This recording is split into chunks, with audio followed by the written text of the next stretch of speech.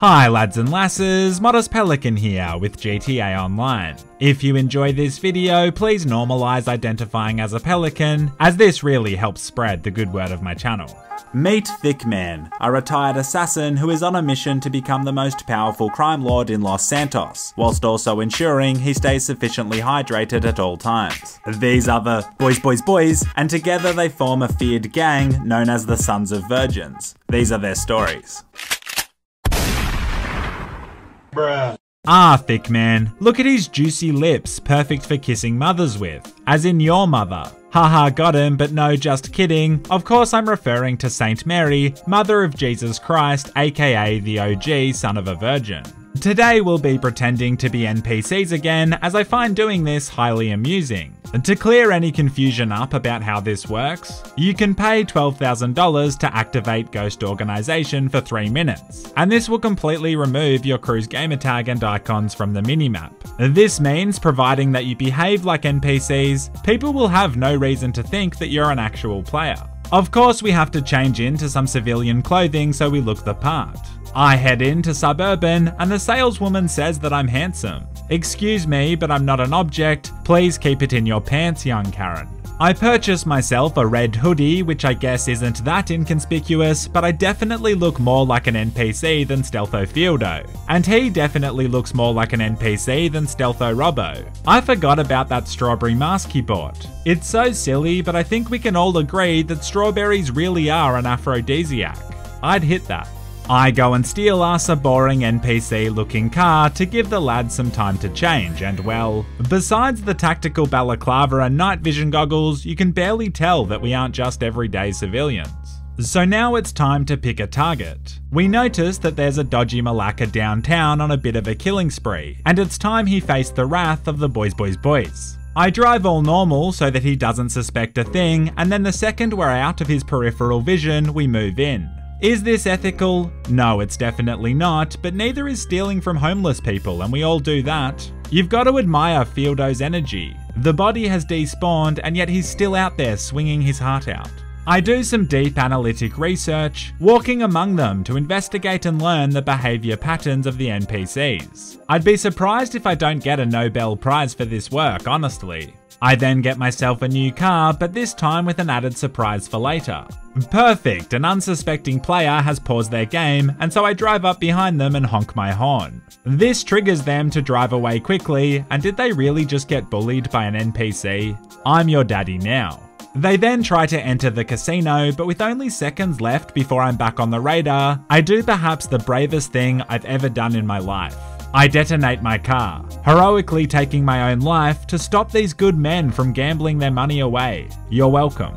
I find 2 more players and I just keep driving past their house in the same car to see if they notice. They don't notice, and so I decide to see how far I can push it. This is actually my house too, and there's always an NPC standing around here smoking. I become that NPC. This woman exits her house and I'm pretty sure she doesn't have a clue that I'm a player. Either that or she just doesn't care. I just want to feel wanted.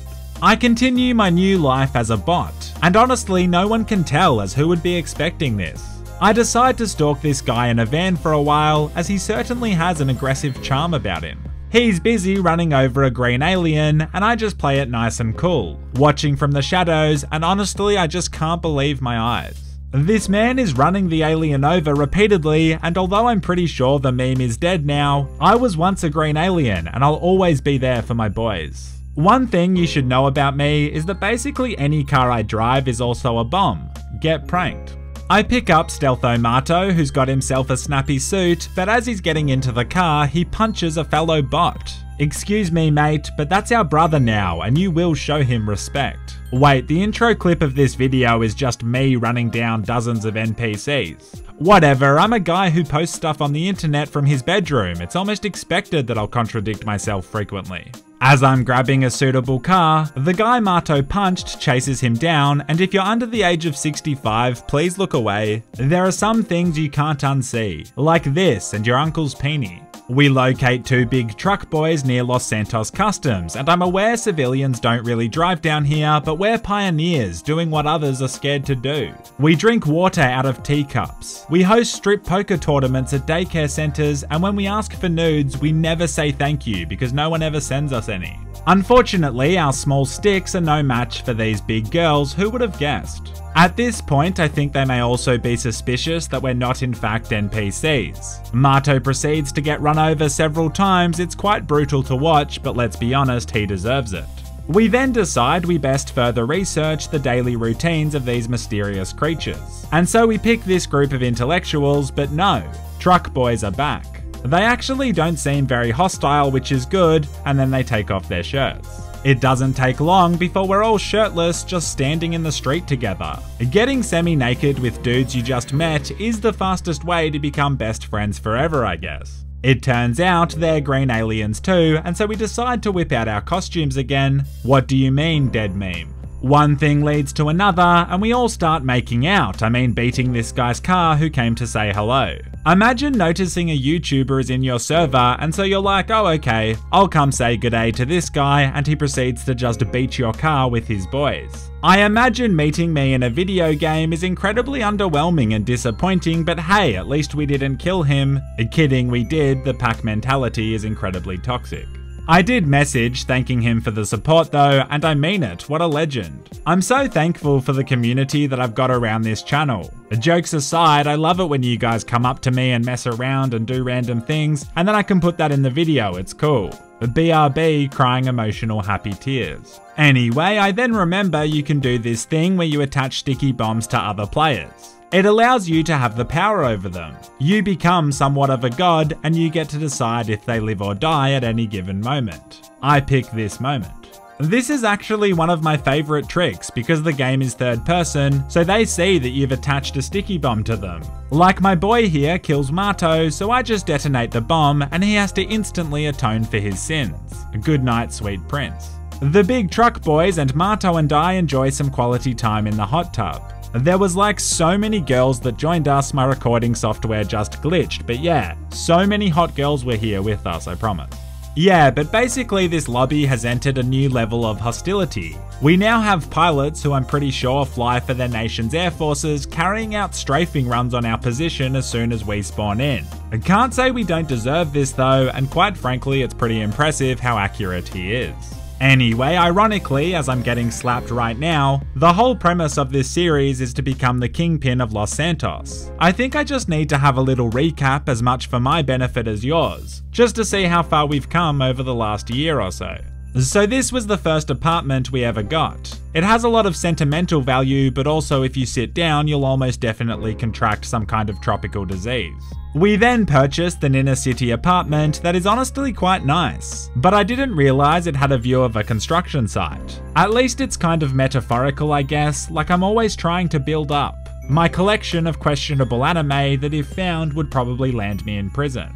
I've then obviously got my main mansion that I spawn in these days. I've got my Deluxo that I fortunately won on the casino wheel. Seriously, that was a lucky play. We've got the yacht Moby Thick. This was 100% a pointless flex purchase, and the captain is the most cooked cobber I've ever met. Where are you sailing, bro? This ship hasn't moved in like 2 months. Both hands on the steering wheel at all times. I guess you've got to admire the old fella's dedication.